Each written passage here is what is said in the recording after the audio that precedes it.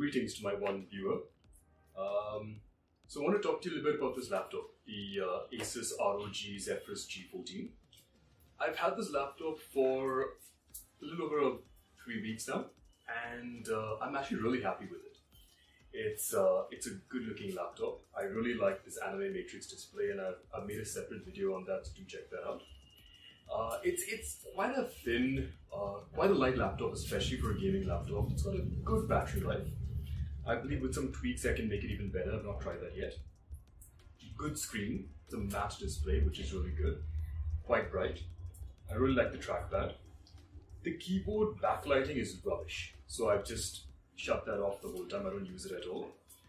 I've had one issue with this laptop though, and that's with the speakers. See, on paper, it has two 0.7 watt tweeters that face you, and two bottom firing, I think 2 watt woofers that really add to the bass. And ever since I got this laptop, the speakers have been rubbish. I've only had the tweeters working, I don't know why, and the sound has been very tinny. So I went online, tried to figure out what's happening. I updated all my drivers. I did all the troubleshooting, nothing seemed to fix it.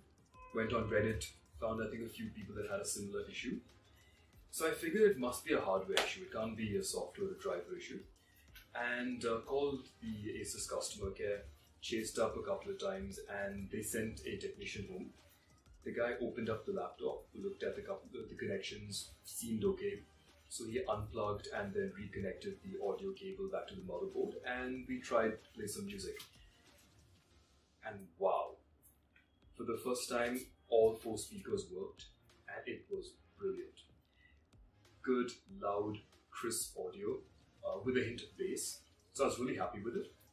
I wanted to put this video out there to show you what he fixed, and also give you a sense of how the audio sounded before versus after the fix.